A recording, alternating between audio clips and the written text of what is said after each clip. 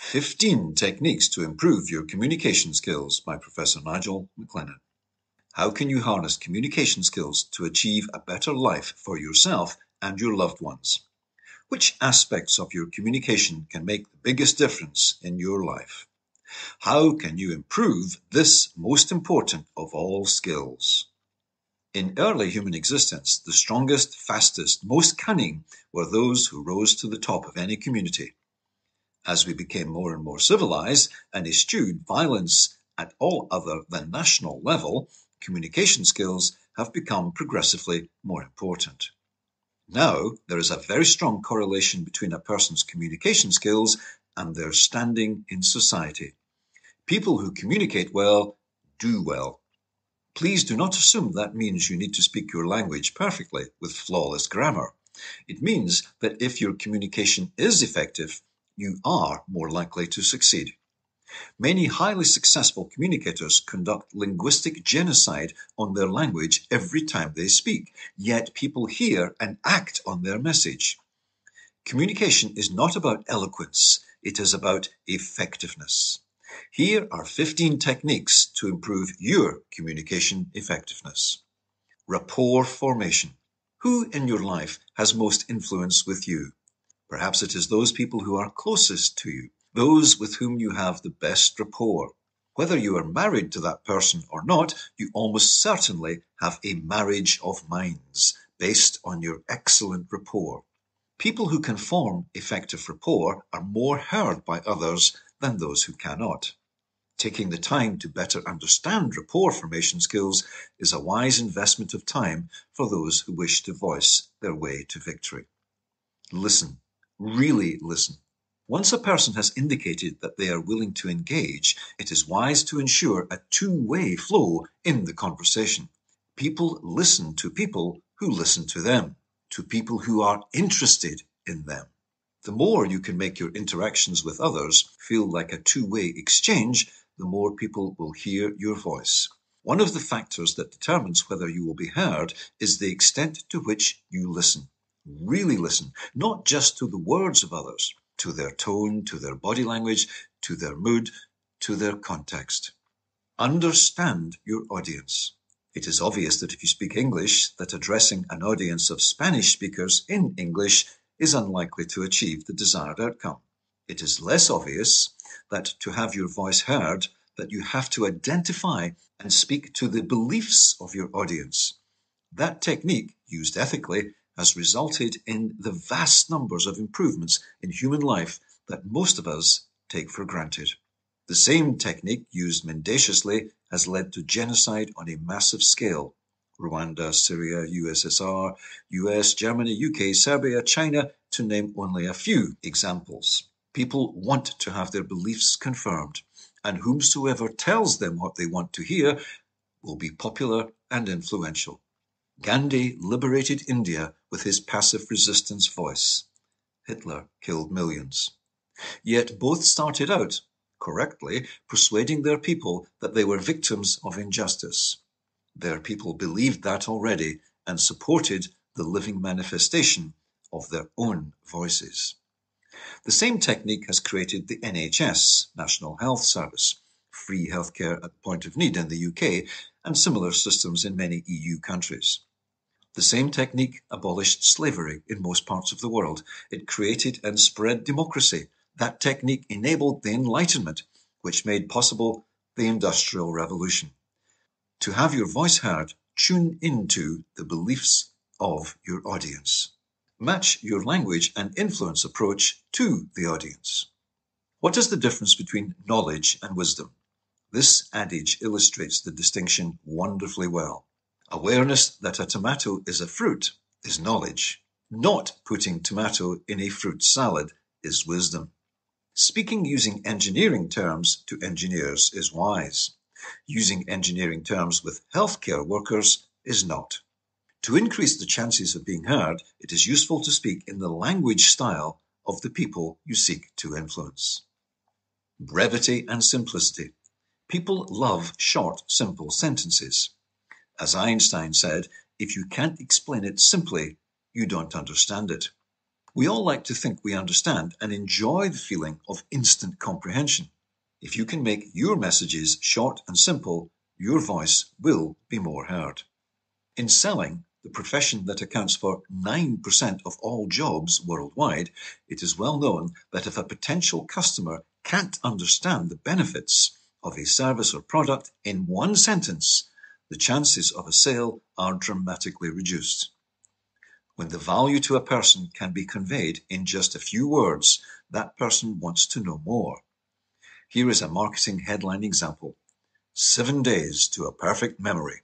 Headlines, when delivered in print, or in elevator pitches, when delivered in person, are designed to stir intrigue, to have the recipient asking for more information.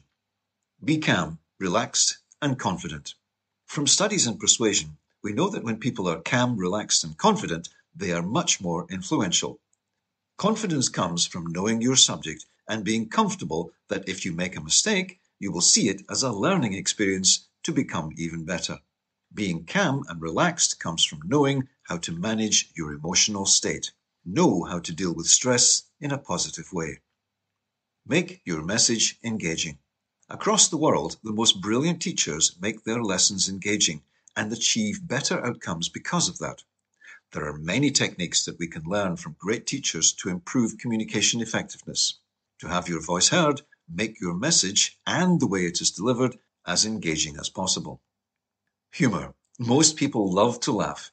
Even if we don't break out into a full-bodied corpsing, laughing to the point of the inability to stop laughing, we all enjoy a smile at funny observations and jokes. To increase your ability to speak your way to success, pepper your communications with humor. It may take some practice, and a little understanding of how to make humor would be useful. Happiness is infectiously influential. Almost everyone likes to be around happy people. We tend to listen more to and be attracted to people who are upbeat and happy.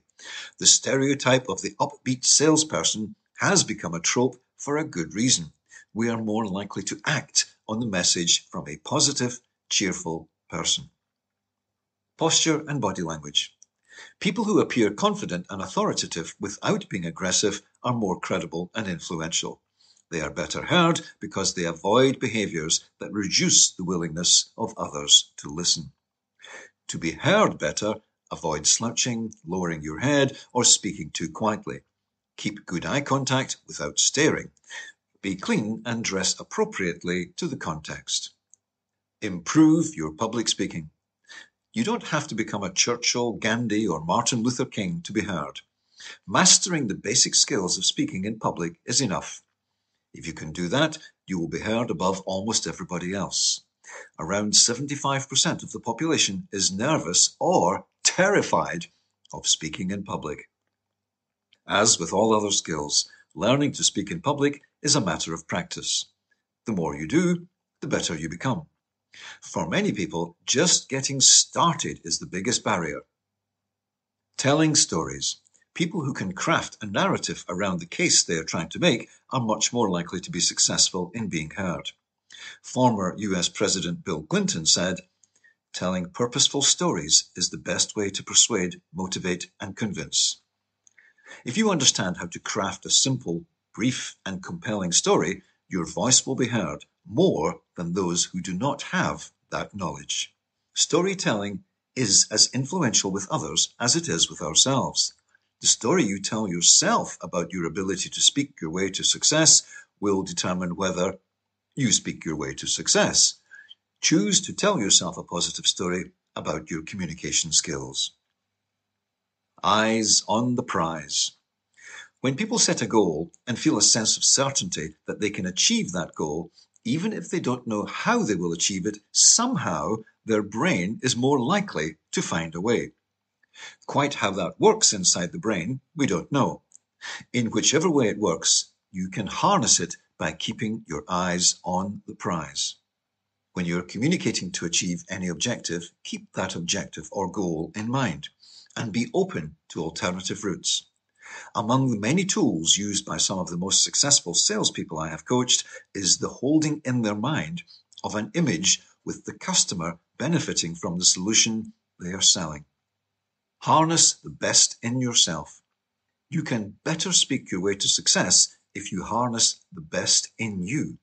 The techniques to become a high achiever in any field are very similar. The more you know about and apply those techniques to your communication improvement journey, the more likely you are to succeed. Understanding the psychology of achievement will help you voice your way to victory. Be authentic. When people voice from their authentic selves, others instinctively feel it. Having said that, some people are so good at acting that when they voice, everyone, including themselves, believes what is said. Indeed, the entertainment industry regularly gives people awards for convincing other people and believing themselves that the actor or actress is someone else. The phrase "fake it until you make it" has had some bad press. When we start learning a new skill or trying to adopt better versions of an existing skill, we are far from authentic as we make the change.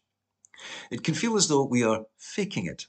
Eventually, as the new skill moves from conscious incompetence through conscious competence to unconscious competence, the skill feels part of us, and we part of the skill. In conclusion, learning the techniques to voice your way to victory will take time and practice, which will pay for itself over and over again in all sorts of ways. Every interaction you will ever have with another human being for the rest of your life can be made more successful and more enjoyable if you resolve to go on a lifelong journey to improve your communication effectiveness.